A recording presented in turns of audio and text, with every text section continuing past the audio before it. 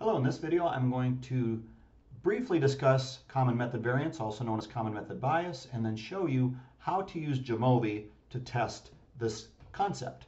First off, common method bias is, I found this simple definition for you. Common method bias is normally prevalent in studies where data as both independent and dependent variables are obtained from the same person in the same measurement context using the same item context and similar item characteristics. What does that mean?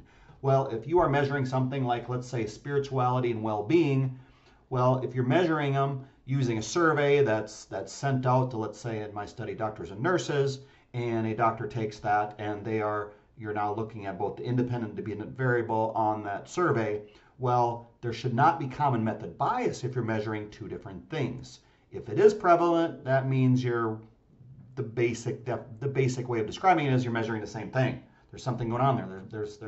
There's this common method bias. If you want to learn more about the details of that, go ahead and look that up. But for now, we just want to know, well, how do we test this and what are we looking for? So for those of you that simply want to do that and not necessarily understand the math and really a deeper level meaning of that, here's how you do that. So in Jamovi, we're going to press factor, principal component analysis. The rotation we want at none.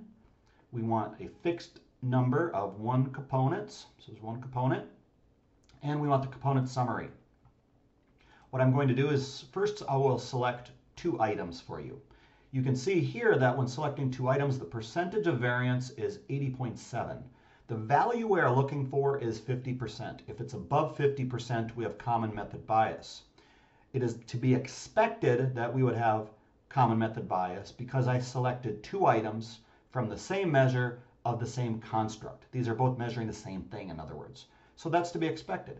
Now let's watch what happens. I will select the remaining items from that measure, which it's measuring actually three factors.